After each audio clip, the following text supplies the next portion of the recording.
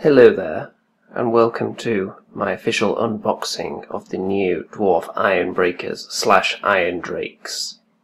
Just to show you how professional this is, look at this. That's right, I already loosened the plastic to save precious seconds. Look at these sweet guys. That's what I'm going to be making, the Irondrakes. So let's see what's inside this sucker, shall we?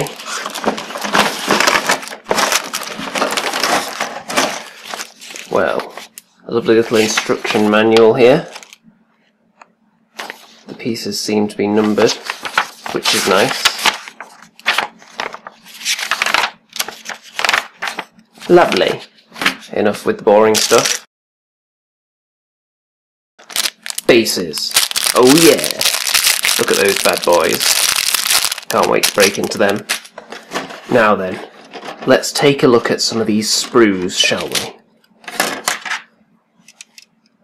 Now, are these identical? No... yes they are, I think. Yep. So, let's start with these suckers, shall we? Let's zoom in a little, because we are professional around here. We can do this kind of thing. Come on. Focus. There we go. Look at that lovely shield detail. That is quite an axe head, isn't it? Let's turn it round, and then we've got the heads. These are of course the Ironbreaker heads because they have their beards exposed because they're not using flame weaponry, which I imagine would be a bad idea if you've got a long flowing beard out there in the wind. Probably set yourself on fire, wouldn't you? Let's be honest. There's the bodies there. Well, we're not going to see too much of that with the beard and whatnot in the way. This one's exactly the same, as far as I can tell. So, let's move on to the other sprue. Now then, this is where we get the juicy stuff. Look at that. Look at those sweet guns. Oh yeah, little dragon heads on the end.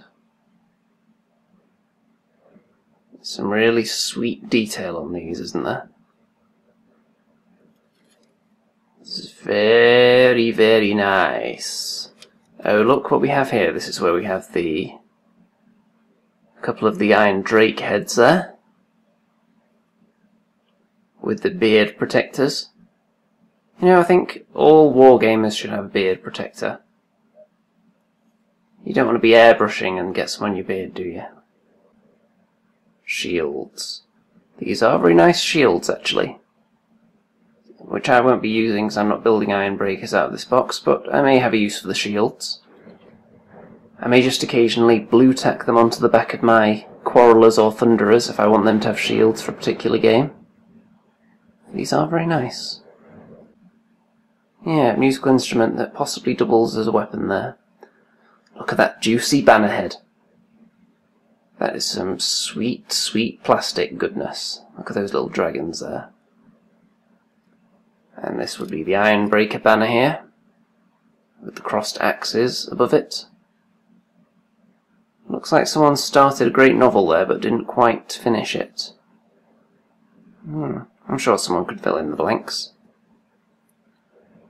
Probably not someone with the freehanding skills of a baboon, like me. Lovely shoulder pads. I know us hardcore hobbyists love some shoulder pads. Now let's see if this sprue is exactly the same. It certainly seems to be, doesn't it? Yeah, so by the looks of it, you can make 2 command groups out of this box if you so desire. I don't think you can actually have units of 5, so you probably wouldn't want to do that. But the option is there to you. Lovely shields. Yeah, well, these Ironbreaker weapons are going to be going to waste. Maybe I'll find something to do with them. Let's see, is there anything I haven't looked at yet? Ooh, we haven't had a close look at these little arms here. Look at that forearm goodness. runes inscribed on the very gauntlets. Quite delicious, I think you'll agree.